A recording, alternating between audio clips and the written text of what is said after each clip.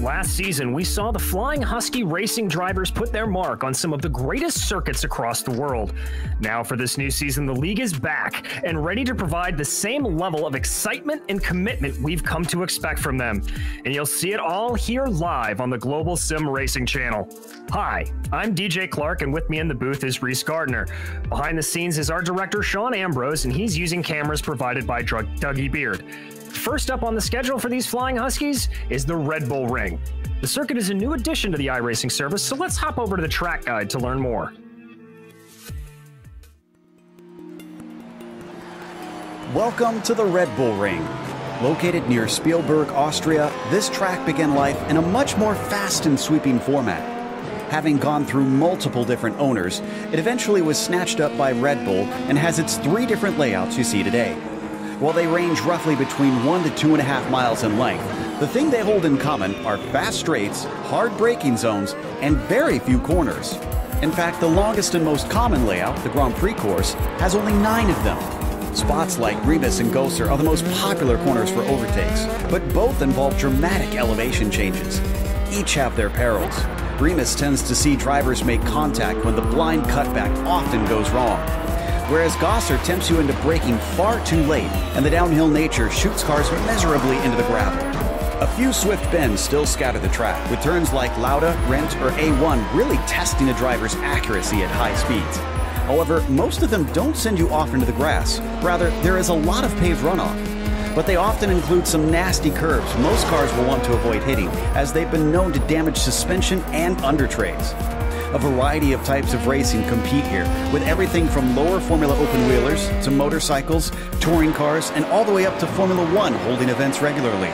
Set among the gorgeously picturesque Alps, and including great racing on a challenging and history-rich circuit, it's easy to see why fans and drivers are both eager every time they come for a race.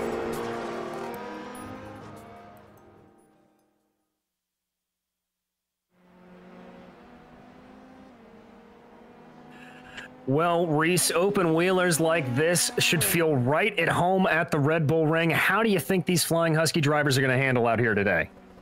I think they're going to handle it pretty well. I mean, this track is fairly simple at the Red Bull Ring. Only 9 turns on the iRacing service by those corner standards at least, and certainly provides fantastic racing with its heavy braking zones and 2 big hairpins in the second sector there to really test the drivers. You've also got those sweepers in the middle of the lap that will really bring the downforce into the equation. But you've got to be careful about the lines you take, especially on the exits of some of these corners. This track uses iRacing's new 4-tire off-track detection system, which means in the final sector you can really use a lot of the curbs, but you put a wheel over the line just a little bit and you get that off-track, your lap will be invalidated.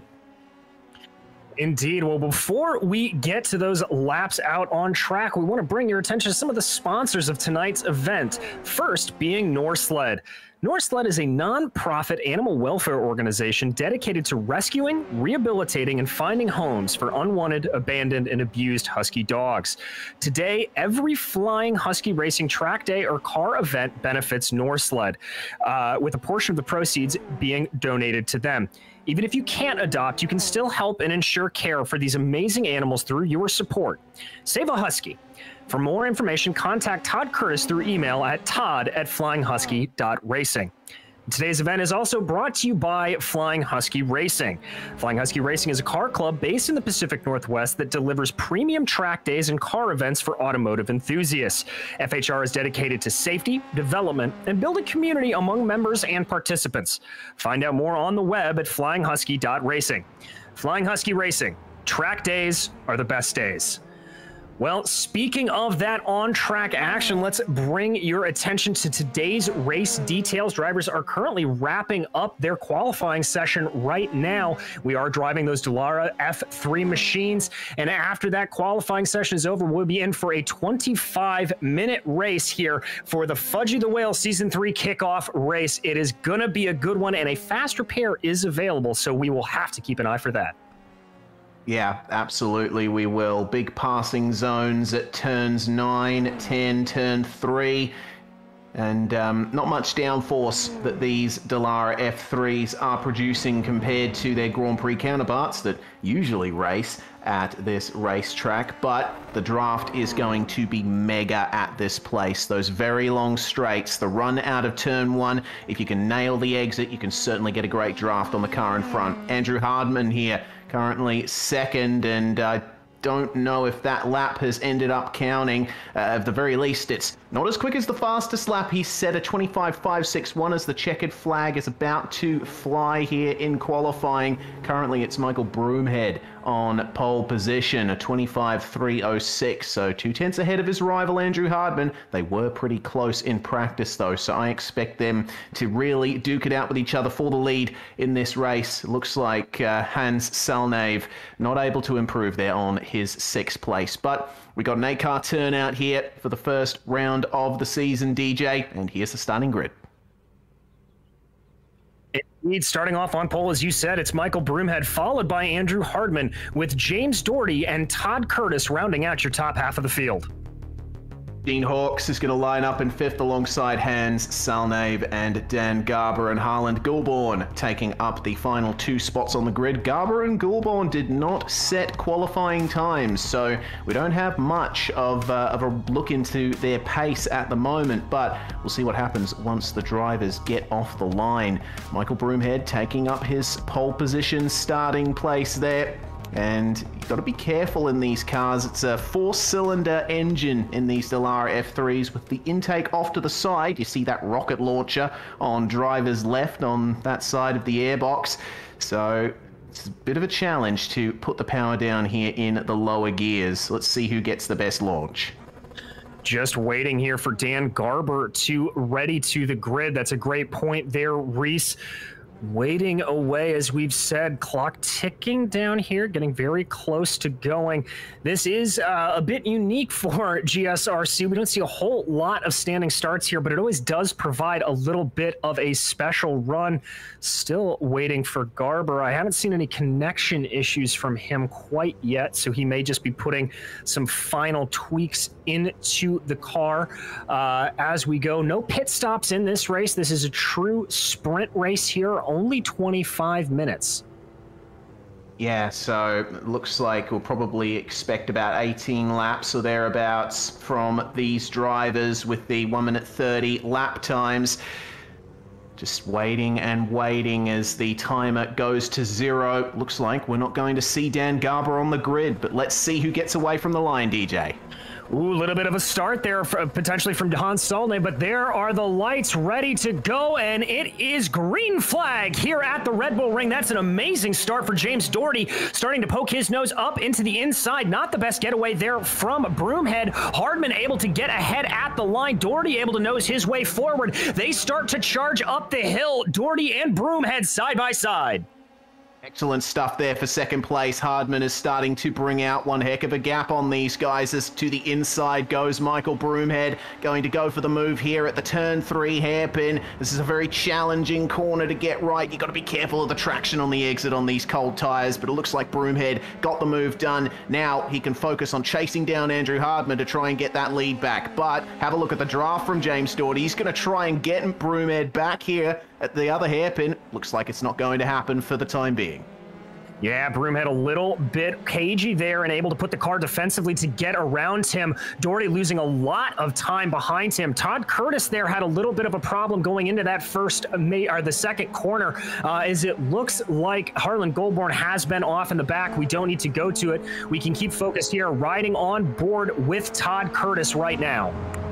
Yeah, showing how much of the curb you can use towards the end of the lap here in the very challenging final 2 turns here at the Red Bull Ring. You really got to tip it in hard and try to avoid using too much of that curb on the inside, but you can run it all the way over the green and white curbs there on the exit. Just trying to maximize it as best he can as our series organizer, Todd Curtis. He is sort of within draft range of James Doherty there, so we'll see if he can catch up to the battle for second. But as the first lap is completed, looks like Andrew Hardman leading by 1.2 seconds there over Michael Broomhead, and the field getting a little bit spaced out now, but if they can nail their exits, nail their braking zones, they'll certainly close up to each other in the draft.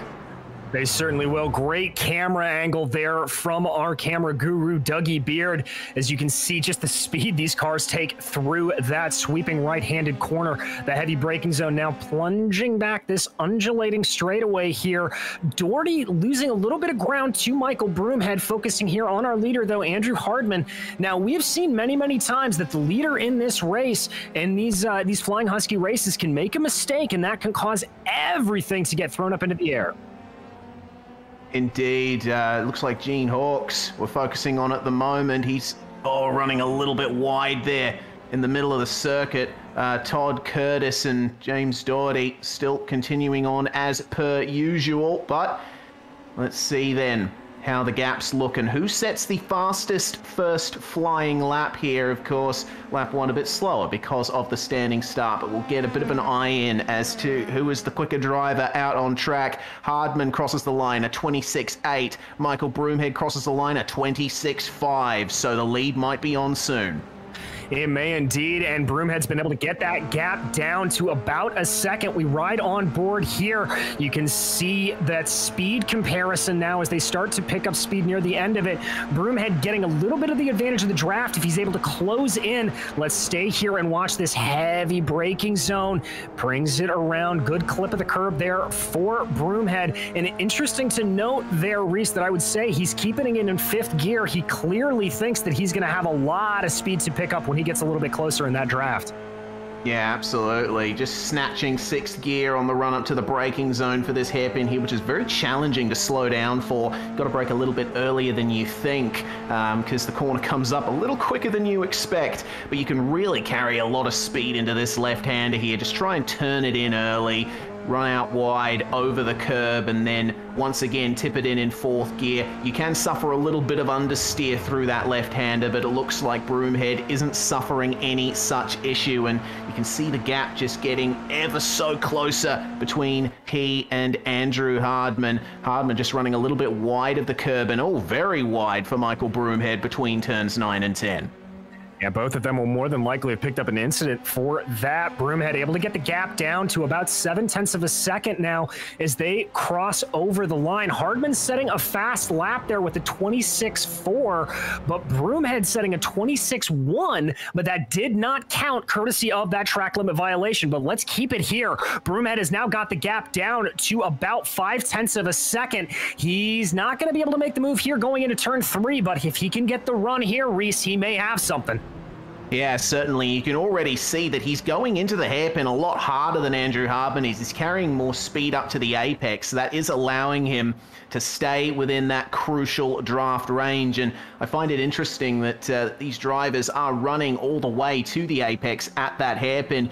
In a lot of racing series, you'll often see drivers running a little bit wide of the apex at turn 3. It's a little bit flatter in the mid-track. You can square off the car a bit better and get a better run down the straight. But these guys obviously very comfortable with going all the way to that inside curb, and a little bit of dirty air already starting to affect Michael Broomhead. I saw him run a bit wide through the turn before this, and he's going to have to wait once again for the straight to try and make a move here on Hardman. But again, he got a little crossed up on the run into turn 9 there, and that sent him wide again. So he's picked up another incident, and it seems he's having a couple of issues getting right up close to Andrew Hardman.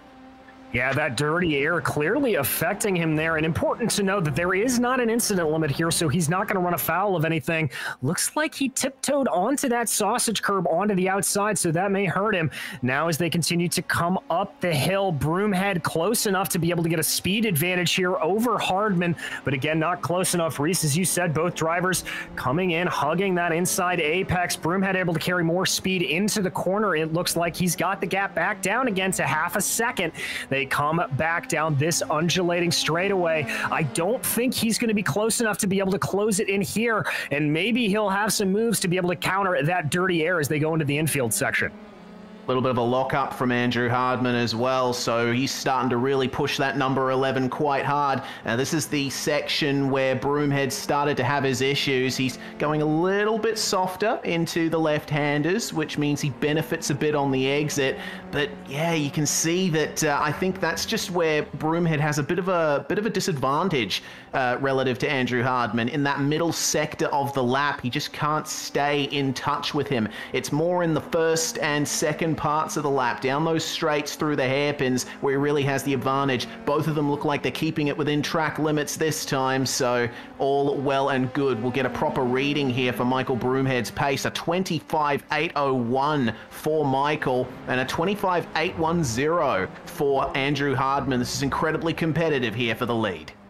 It is indeed, and I have to say, I'm wondering if there may be a little bit of setup tweaking going on there for Broomhead. He may be running a little bit more trimmed down, and that's what's not allowing him to catch up nearly as much through that middle sector. Riding on board in the roll hoop, you can see just how much Broomhead is able to close up, get it there. Gap still holding at about 0.5 of a second, maybe a little bit under there. This is closer than we've seen him, but I don't think this is going to be close enough to be able to